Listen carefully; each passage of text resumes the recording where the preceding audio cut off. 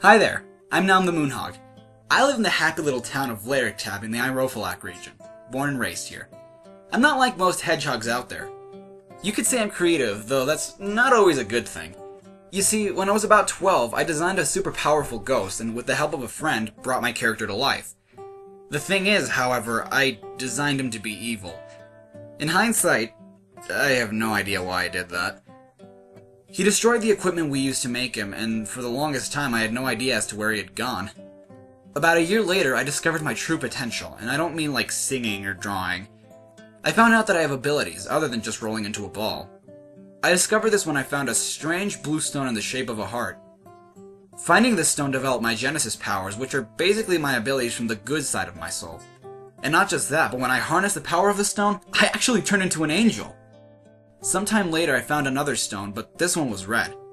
With it, I developed my neon powers, and this gave me the power to transform into a demon.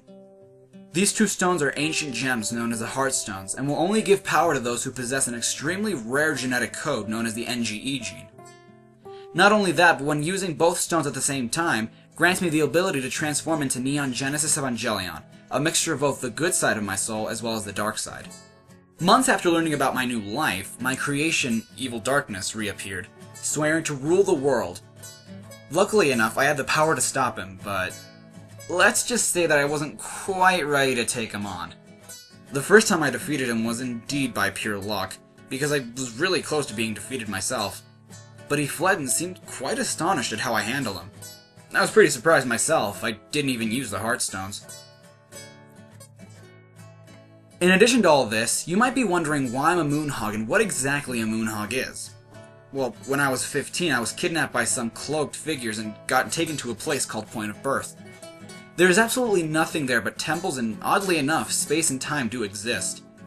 I found out that I was a Moonhog in a dream I had when I was younger, where a female hedgehog, which looked a bit like I am now, spoke to me, telling me that I was the Moonhog now. I had no idea what it meant until then. The woman that spoke to me was LuNaTiCoS the Moonhog, the first Moonhog to ever exist. She died 15 years ago at the time in an incident where a certain sun and moon were about to collide, killing her and the original Sunhog LuNaTiCoS, and their success in avoiding this. You see, as a Moonhog, I can control the rotation and translation of the universe's moons, and in avoiding their collision, LuNaTiCoS and LuNaTiCoS both passed away due to their gravity being out of control. Come to think of it, I have no idea how nothing happened to any of the moons before I knew all of this. But that's not all. I'm part of a group called the Galaxy Hogs, hedgehogs with the powers to control specific parts of the universe, and it was my partners the ones who took me to Point of Birth to explain all this to me. Anyway, enough of that story, let's move on to my friends. This is April Jane the Hedgehog. I met her back when we were both little babies in Crisp Flame Preschool. She was my best and only friend, other than her cousin, November, but, we'll get to her later. Anyway, April and I were best of friends, and it was fate that we met. I was playing tag with some kids and she was alone on the swings when we crashed, and the rest is history. She and November left about a few years after we met, but back then I had no idea why. We met again back when I was 12, April had moved back to LuNaTiCoS, but November wasn't with her. She even moved back into the same house she once lived in, but with her aunt and uncle, her older brother Cole, and her younger sister Shale. It was odd to not see her parents. Well, as it turns out, April and November had gone to the underworld and were living a war between Grim Reapers and demons. April's parents and November's mother fighting on the Shinigami side, and November's father fighting on the demon side. It was in that war that April lost both her parents and November lost her mother. April's actually also the heir to the throne of the underworld, making her a princess. April and November didn't exactly end on good terms. You see, before they left for the underworld, April accidentally cut out November's eye with her scythe, and the once two loving cousins were never the same again.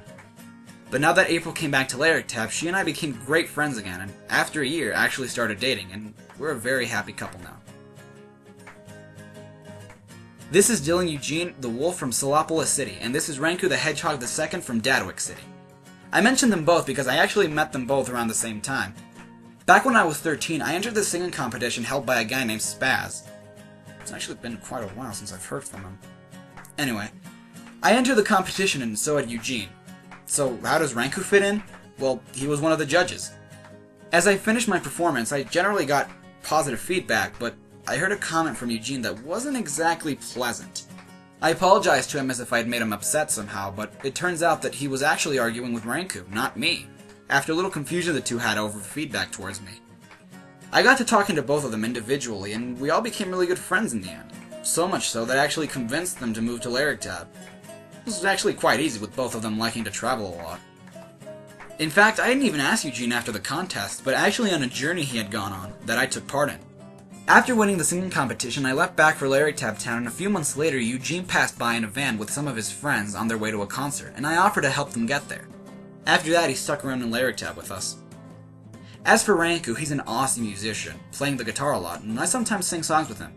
He's actually pretty quiet and sometimes is absent, though we don't really know where he goes.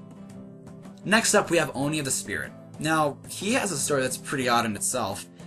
Onia had died as a child, falling off a cliff trying to save a friend. He used to be a hedgehog, but after dying, woke up in a place called the Spirit World. He and the other spirits have no idea why they awoke there or why only certain spirits go there. Onia grew bored of the spirit world and decided to roam the mortal world freely again, only this time as a spirit. He then learned that it was strictly prohibited to escape the spirit world, as it could interfere with the real world. That or something else could go wrong in the process of exiting the spirit world. And as it was said, it happened.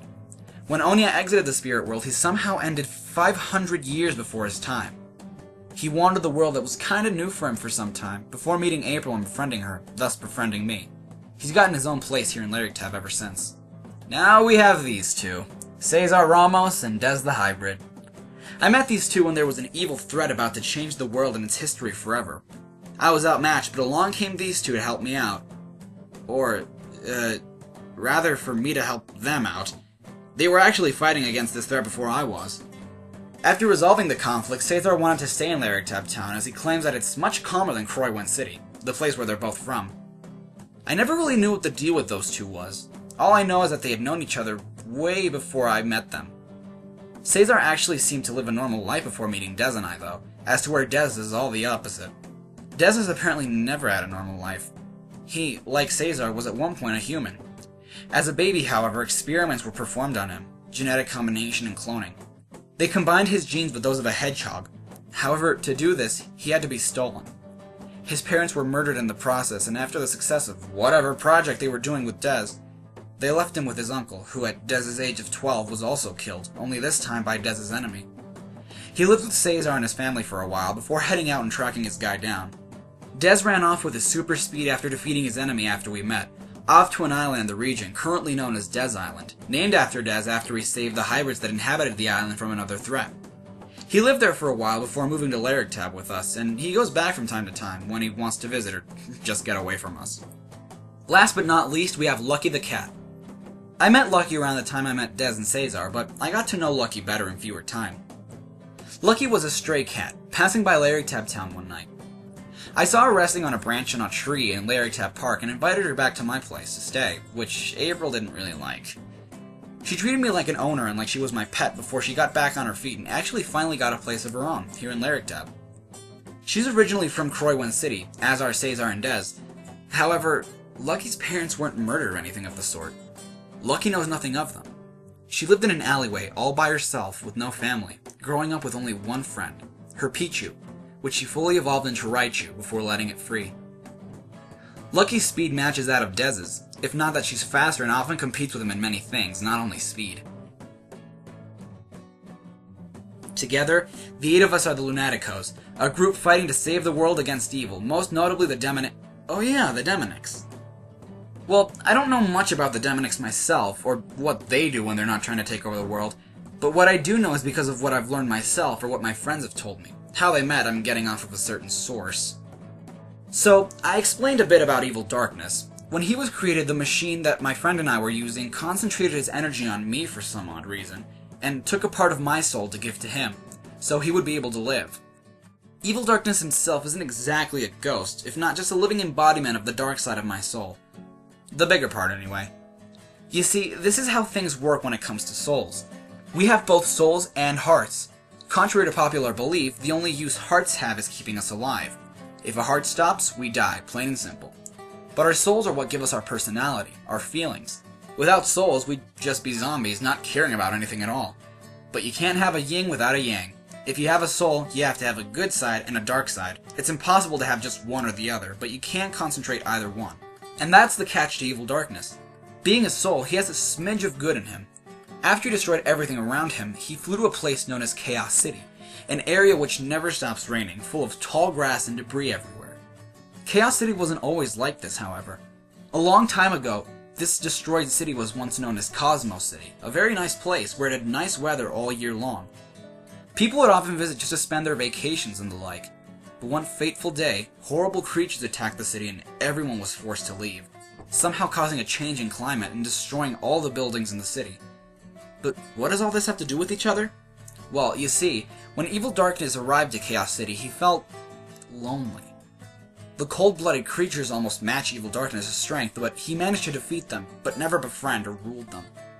The good part of his soul needed a companion, so with his aura, he created a small creature that he called Sankrat. He and Sankrat used the debris of the city to build Chaos Castle, the only structure in Chaos City, where evil darkness proclaimed himself as king. But with a place so big, evil darkness and Sankrat felt small and somewhat lonely themselves. So evil darkness spawned more creatures like Sankrat and dubbed those creatures nightmares, having Sankrat as his main nightmare. That's where his good side comes in. Although evil darkness feels no compassion towards others, he does towards very specific people. Among evil darkness's abilities is the power to steal souls. If he steals someone's soul, he becomes more powerful. Evil darkness was also born with a part of my genetic code, along with the NGE gene.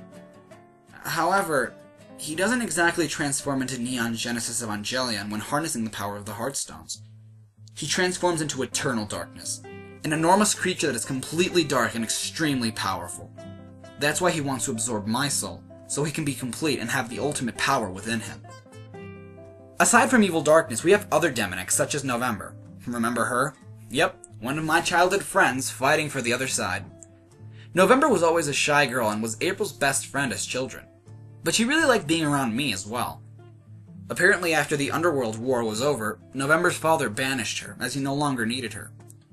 She awoke in a rainy and dark place, alone and afraid.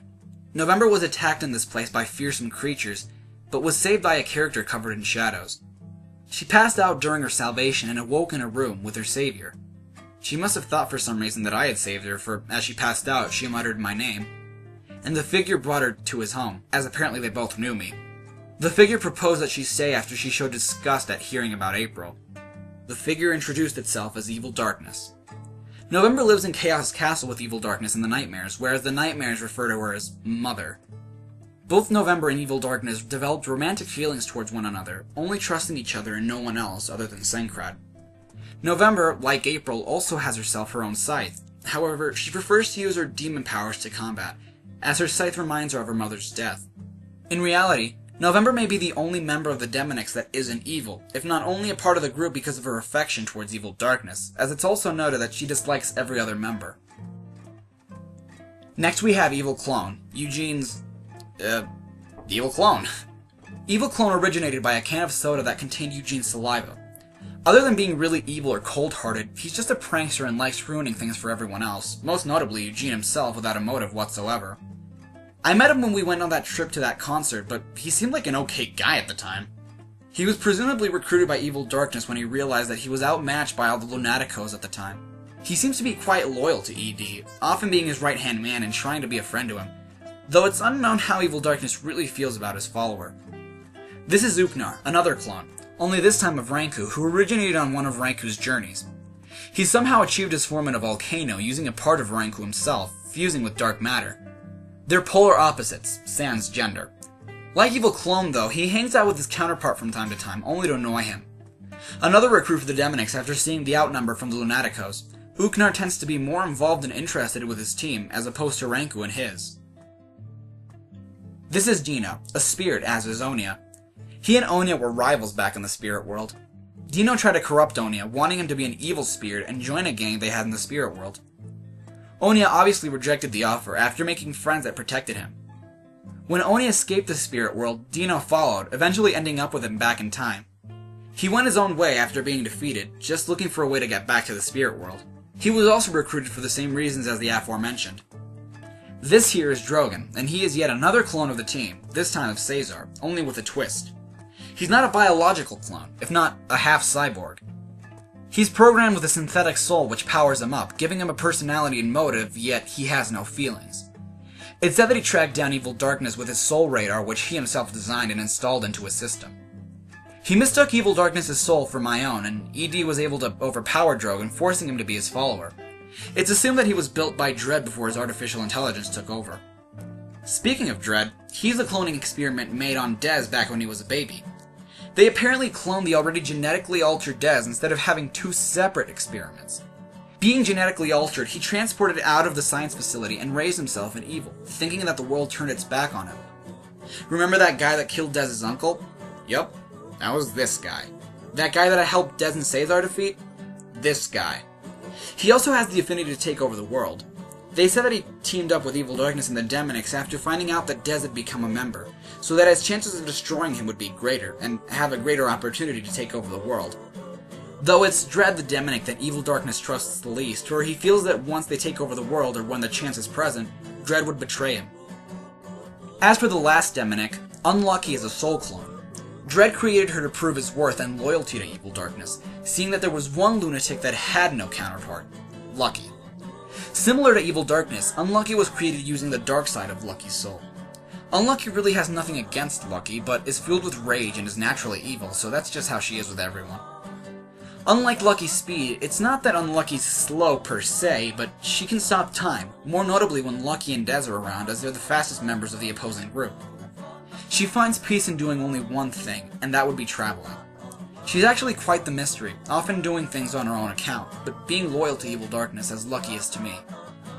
Over the course of years, many battles against the Demonics have been fought, saving the world from them numerous times. Now you pretty much know the who, what, where, why, and how about our world and us in general. But that's not all our lives as LuNaTiCoS are about. Come on down to Larrytab Town and see exactly what it is that LuNaTiCoS do when they're not fighting the Demonics and saving the world against evil. See you then!